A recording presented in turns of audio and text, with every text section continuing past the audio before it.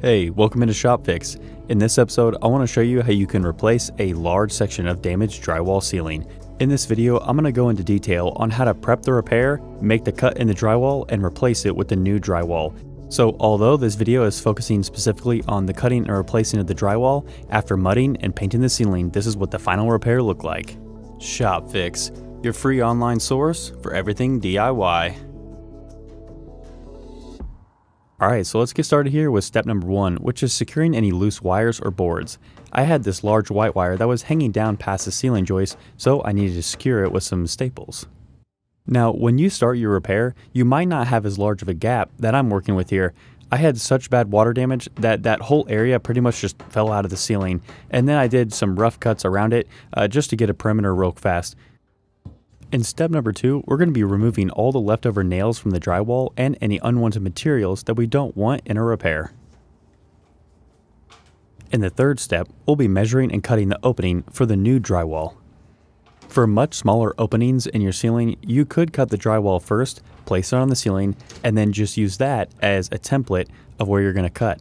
However, this repair is so large that I'm going to need to actually mark out the perimeter first, and I'm going to make sure that it's exactly square so that when I cut the drywall, I can just cut it a perfect rectangle and it's going to fit in the ceiling perfectly. If you're using this method, you'll want to make sure that you have perfect 90-degree angles in your corners and make sure your lines are straight with the joists.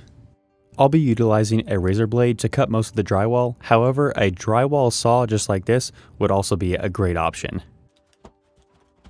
When cutting the existing drywall, I would just make sure that you take your time and cut exactly on the line so that your new drywall fits in really great. Another good reason why you might want to cut the existing drywall before cutting the new drywall to measure it out, because you might not know which parts of the ceiling are still structurally intact until you start cutting. One good thing to note here is that you don't have to make the cut in the existing drywall along a ceiling joist, because we can use furring strips to basically create a platform for the new drywall to be screwed onto. And so keep that in mind when you're making this existing drywall cut. The main goal here is simply to remove all the damaged drywall so that your edge is structurally sound.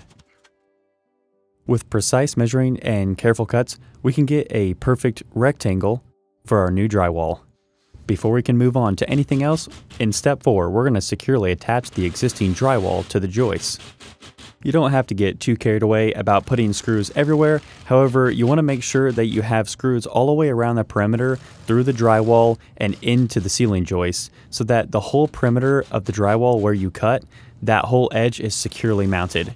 Because oftentimes it will be hanging down. Mine was hanging down quite a bit, so I had to raise it up by using drywall screws. In the 5th step, we'll be mounting the furring strips on top of the drywall.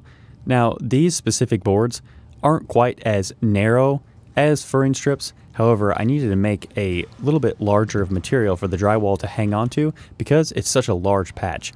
And essentially all you have to do is make it a couple more inches past your drywall so that you can simply mount it with drywall screws. The boards that I use for the furring strips are 1/2 inch in thickness. When I'm screwing in these drywall screws, you'll oftentimes see me check the screws placement with my thumb, and basically I'm just making sure that there's enough gap to place drywall mud. We're going to go ahead and repeat that process in the same manner on the other side of our repair.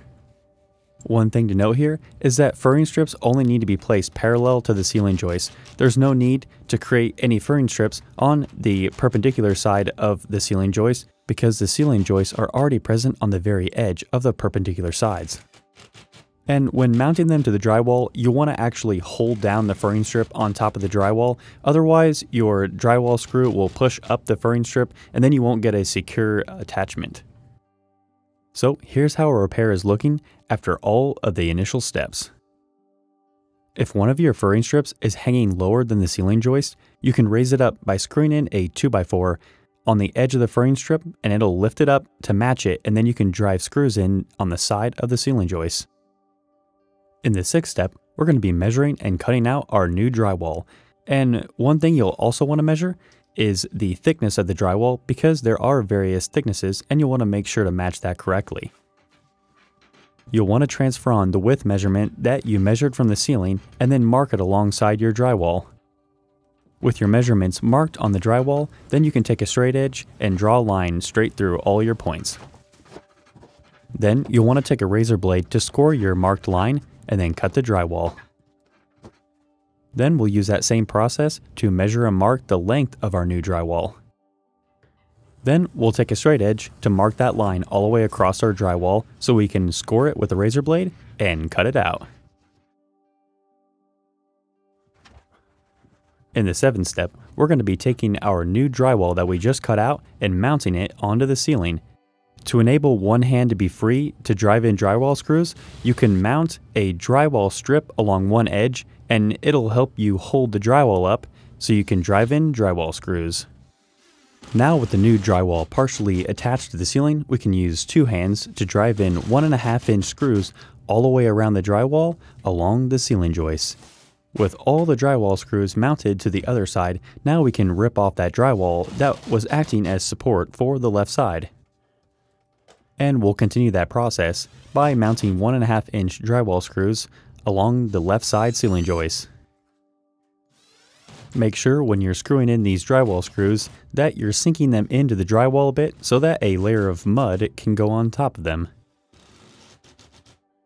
Well, after mounting a few more drywall screws to the middle joist, we'll be all complete with replacing the drywall on this damaged ceiling. By prepping the existing drywall correctly and replacing this large sheet of new drywall, I was able to get a nice final result after some mudding and a lot of painting. If you're getting ready to replace drywall in a large section of damaged drywall ceiling, I really hope this video came in handy, and if it did, don't forget to smash that like button, and if this is your first time checking out the Shopfix channel, consider subscribing today.